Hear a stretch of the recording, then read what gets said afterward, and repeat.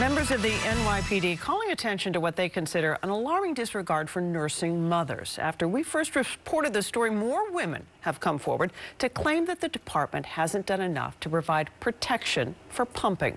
Eyewitness News reporter Darla Miles spoke exclusively with 5 women about their concerns and the NYPD's response. I wasn't strong enough, so she gave me the strength to take this next step.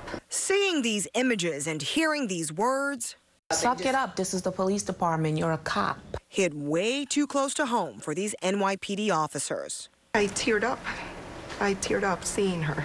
Just hearing her story, it broke my heart. Ladies, raise your hand if you came forward specifically after hearing Simone's story.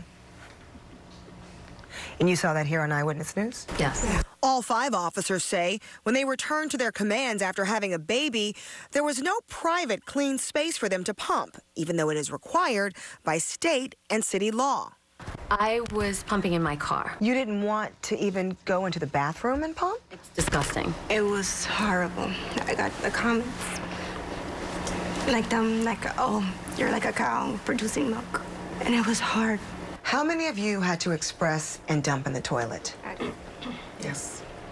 Simon Teagle filed a lawsuit against the NYPD last October. Now all 5 officers have filed a joint EEOC complaint, paving the way, according to their attorney, for a class action lawsuit. I heard from at least 30 other women, but they're afraid to come forward. In a written statement, the NYPD says, in part, it is committed to providing its employees with appropriate accommodations to express breast milk privately. I knew there were other women, but I didn't think it was this.